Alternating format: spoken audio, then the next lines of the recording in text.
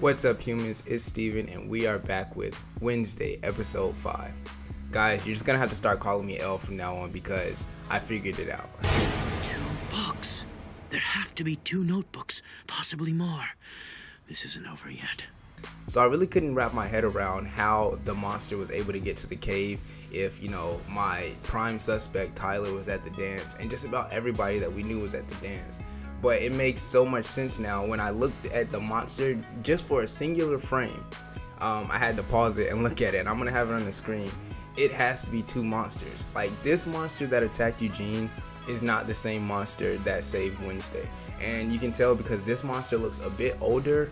The hair on his head looks a bit different, and then this monster also has kind of a triangular shaped head, whereas what I believe is Tyler's monster has a little more of a round shaped skull, and it actually makes perfect sense because in a previous video I was wondering, I was like, okay, if Tyler is the monster, then what are his parents? And it would make total sense if his dad, the sheriff, the guy who's been hunting the monster, is another monster. Now the question is, which monster is the sheriff hunting? Like, is he looking like, is the one that is being accused of all the murders, is that Tyler or is that the sheriff?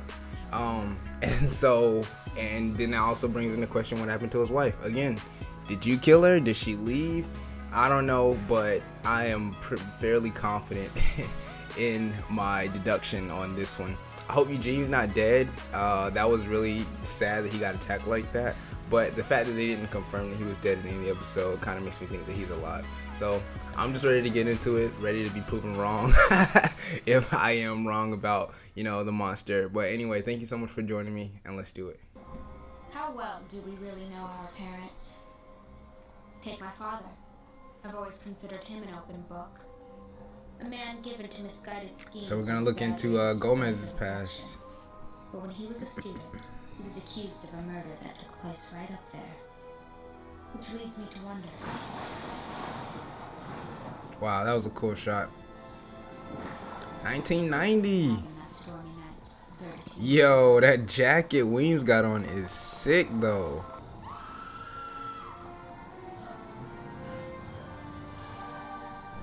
Oh yeah, that looks bad, bro. That looks way bad. Alright, that's enough, guys. Let's go.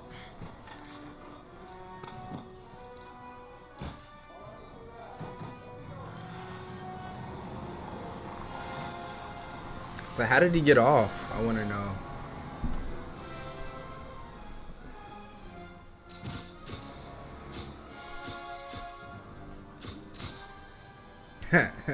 That smile was great.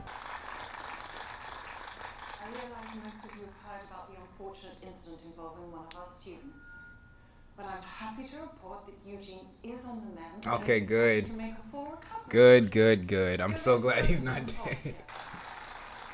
On the mend? Trying a coma. Oh, coma. You're his friend, and the reason he's in the hospital. That is not your fault, okay? The monster hasn't attacked anyone in the past week. Finally skated off. Or maybe it went into hiding to avoid this weekend. Yeah. Let's get this over with. How we missed those accusing eyes and useful stuff. Accusing eyes. How are you, Rain Cloud? I thought Thing was filling you in on my every move. Gotcha. I uncovered your feeble subterfuge almost immediately. Relax. I haven't snapped any of his digits. Yet. So tell us everything. Since you've abandoned me here, I've been hunted, haunted, and the target of an attempted murder. She's trying to hold back her smile. I get big Aubrey Plaza vibes from her. Have you not been waxing? 3 seconds. That's a personal best. Are you feeling well? You're looking a touch anemic. Have you been eating enough red meat? It's good to see you too, Mom. She is kind of pale compared to her parents. Our old yearbook. I haven't laid eyes on this in over 20 years.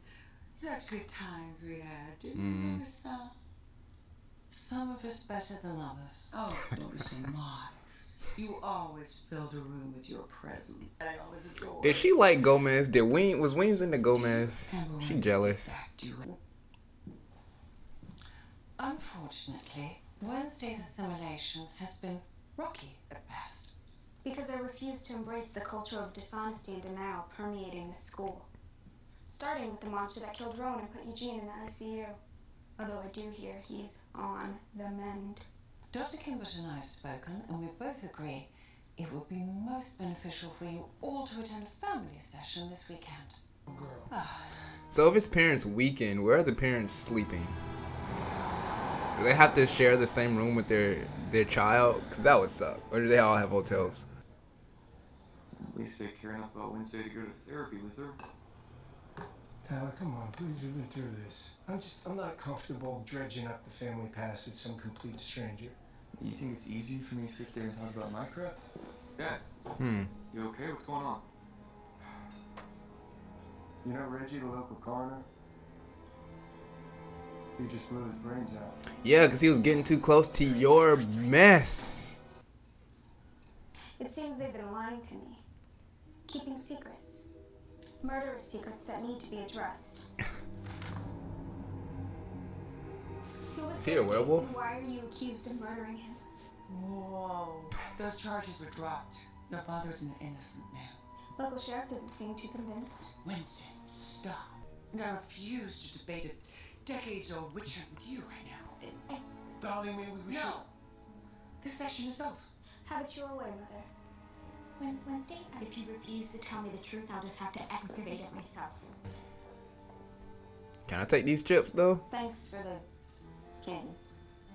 Is that potpourri? Actually, that's potpourri. I knew it. Oh my god.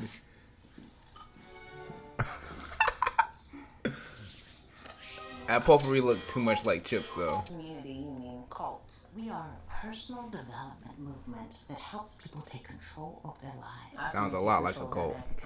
I haven't come here to fight, Brandy Jane. My name is Bianca. New name, new life.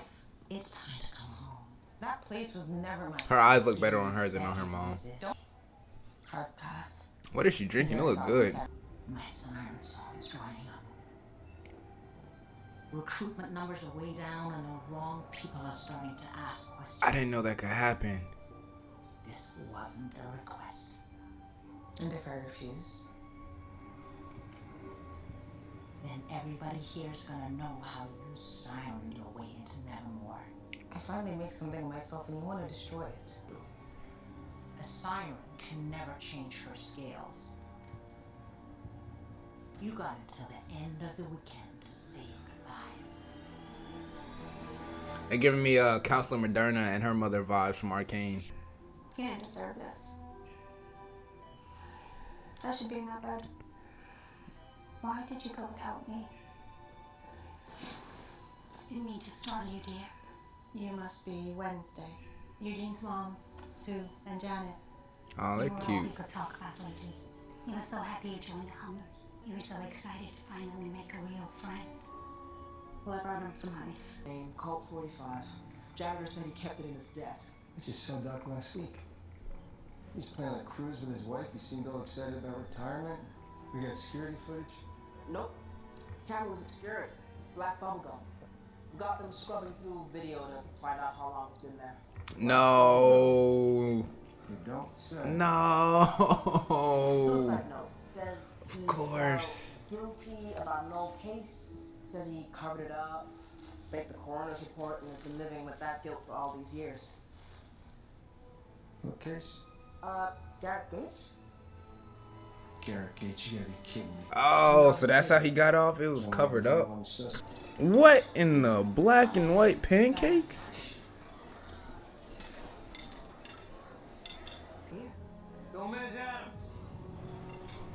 Thornhill giving me some bad vibes.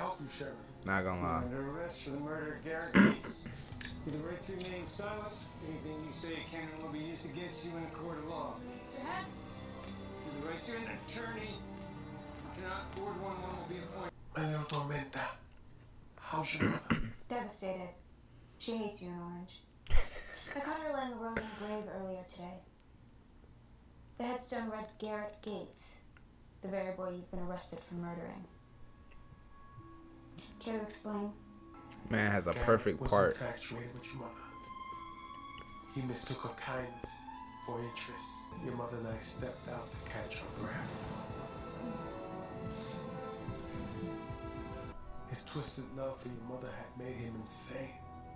His eyes bore into me, brimming with murderous intent. Go! Get out of here! He won't hurt me! No! Bro, it is not that deep. It's a high school crush. Put the knife down. My survival instinct kicked in. Oh.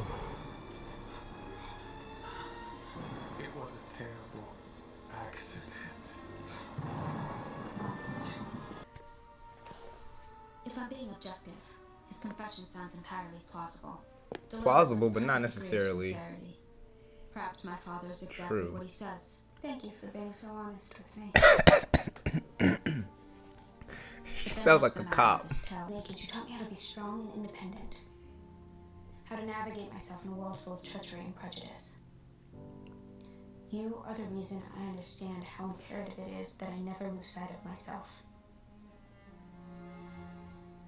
So as far as fatherhood goes, I'd say you've been more than adequate. Gracias, Wednesday. That was nice. I like that scene a lot. Okay, with the checkerboard print. Grace. My father did not kill Garrett Gates. Don't you find the timing a tad bit convenient? The coroner kills himself out of remorse for a decades-old murder case the very weekend my father, your prime suspect, deigns to return to town. How are you failing to see that someone is desperately trying to derail my investigation? I found the monster's cave, and I gave you the DNA evidence. Did you even bother to test it? This may come as a shock, but the world doesn't revolve around you, Adams. DNA results. No match, inconclusive. So you truly believe this is all some coincidence? Whoever hurt Eugene also murdered the coroner. Garrett Gates' family deserves closure, even if none of them are around to take comfort in it. What happened to them? His mother hung herself in the backyard, his father drank himself to an early grave, and even his little sister didn't escape. Jeez.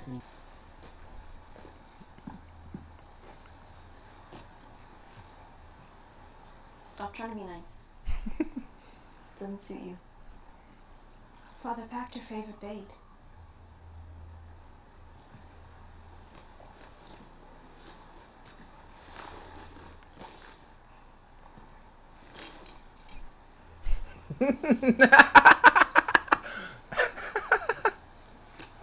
That'll do it, yeah.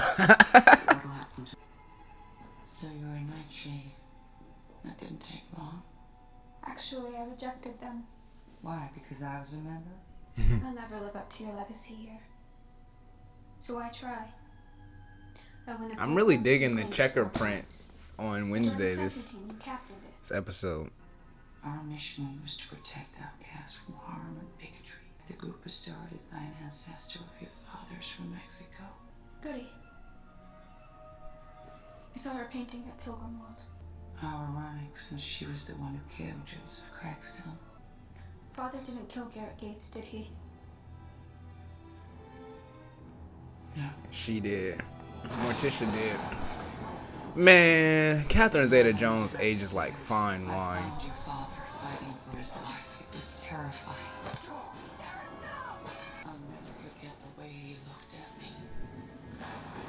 He was even foaming at the mouth.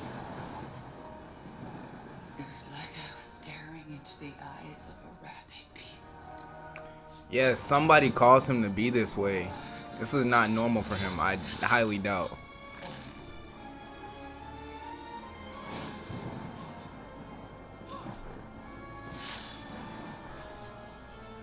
Even still, that's again an accident in self-defense. You were never here. You understand me? Morticia! Put this back on the table. Go!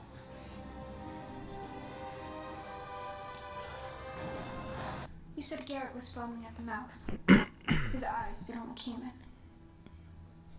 Ever seen someone so blinded by rage?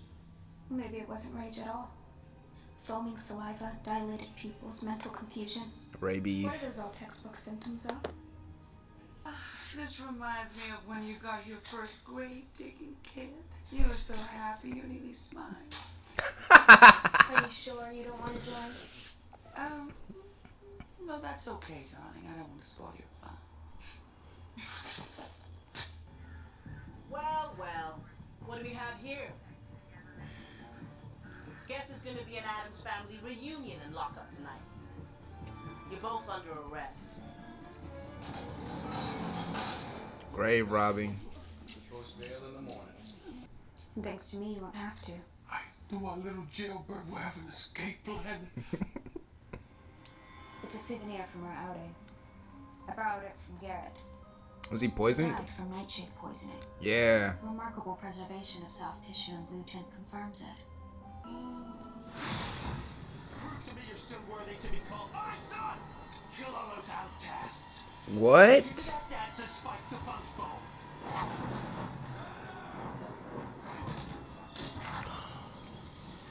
Oh, it was self-inflicted.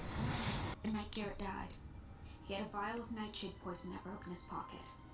He wasn't just trying to kill father. Trying to kill everybody. The nightshade poison and murder the entire school. Dang. Garrett went there that night to spike the punch and kill all the kids at that dance. That is dark. Ansel confessed the whole thing to me in a drunken stupor. It was his idea. Why did you instruct Dr. Anwar to falsify the autopsy report? Now, if there had been a trial, both Jericho's and Nevermore's reputations would have been trashed. I think the only reputation you were worried about ruining was your own. What do you want? All charges dropped. My father will be released immediately with a full and unequivocal apology from the sheriff's office. Our psychic ability resides on the spectrum of who we are. Given my disposition, my visions tend to be positive. That makes me a dove. For What? someone like me, who sees the world through a darker lens. You're a raven. Your visions are more potent, more powerful. But without the proper training, they can lead to madness. Interesting.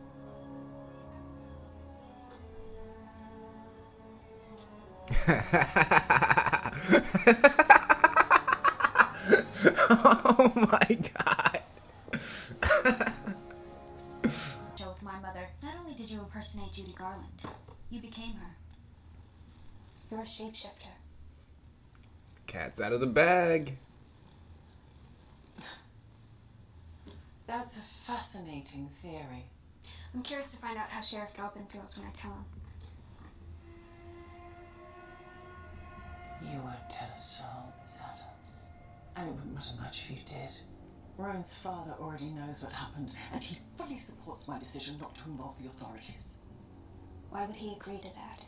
Because Rowan was not in his right mind. His telekinetic abilities were driving him mad, and he attempted to murder you twice. You and Mayor Walker are the same, aren't you?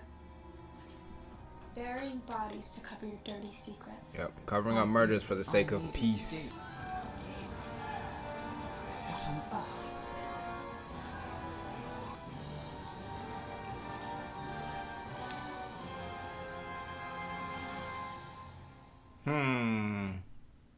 Okay, so we have a lot to talk about. First of all, I was really digging the checker print that Wednesday was wearing in this episode, and it was very symbolic of just her mental state throughout the entire episode. So throughout this show, I know it's a part of their uniform, but throughout the show, Wednesday has been wearing a stripe pattern, which is why it was extremely weird to see her show up with a checker print. Wednesday is usually right on top of things. She's able to figure things out quickly. She's very smart, very bright, very sharp. But this episode, she was kind of spinning her wheels. Like, she was really confused about a lot of things. Hence the checker print to show that she was of two minds, just split in multiple different directions, not really sure which way she was going. And that's why at the end, after everything had been solved, she was back to her regular solid sweater vest underneath her jacket, underneath her striped jacket. So I thought that was really cool visual storytelling. They do something like that every single episode, to where visually you are inside the mind of the character, which is really cool. And in all honesty, it worked out because I was feeling just like Wednesday this episode. I don't know, I am being dragged every which way on this case. Like, nothing makes sense, but then everything makes sense. There's a lot of things going on here, and we got to try and break it down because I'm a bit confused. So, I still do believe that Tyler's dad is a monster. Tyler's dad is a monster. Tyler is a monster. Motivations behind the monster's killings, I have no idea. I cannot tell. Hopefully we get some more into that. This whole murder case that went on and things being covered up and everything, that was a complete left turn. I was not expecting things to go out the way that they did.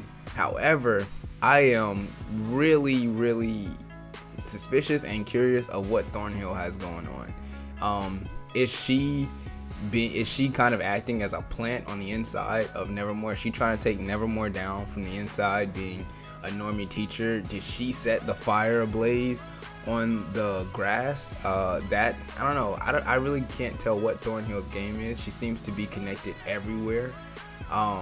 And that's kind of suspicious. Like, when someone is connected everywhere but is not playing a major role, like, they gotta be doing something behind the scenes. So I don't know which way Thornhill sways. They may be drumming up this suspicion for her to come in at the end and be like the savior or something like that.